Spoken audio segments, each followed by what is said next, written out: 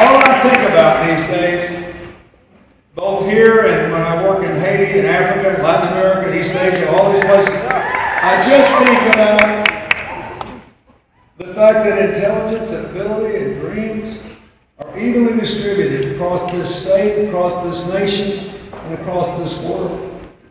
But investment, opportunity, organized opportunity, they're not evenly distributed. And whenever you let them get out of whack, you pay a terrible price. So what I think about all the time is, I want all of you to have a chance. That's why Jerry Brown sounded so angry when he was talking. We were raised in a totally different tradition.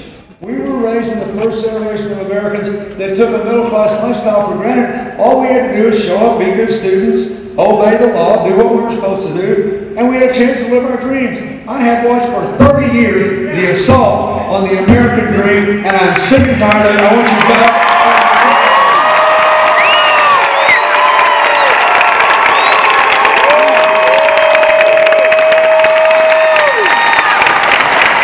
Once you reach a point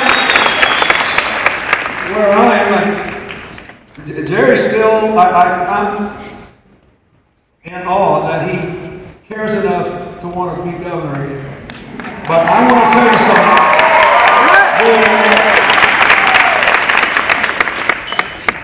Let me have a little reality here too.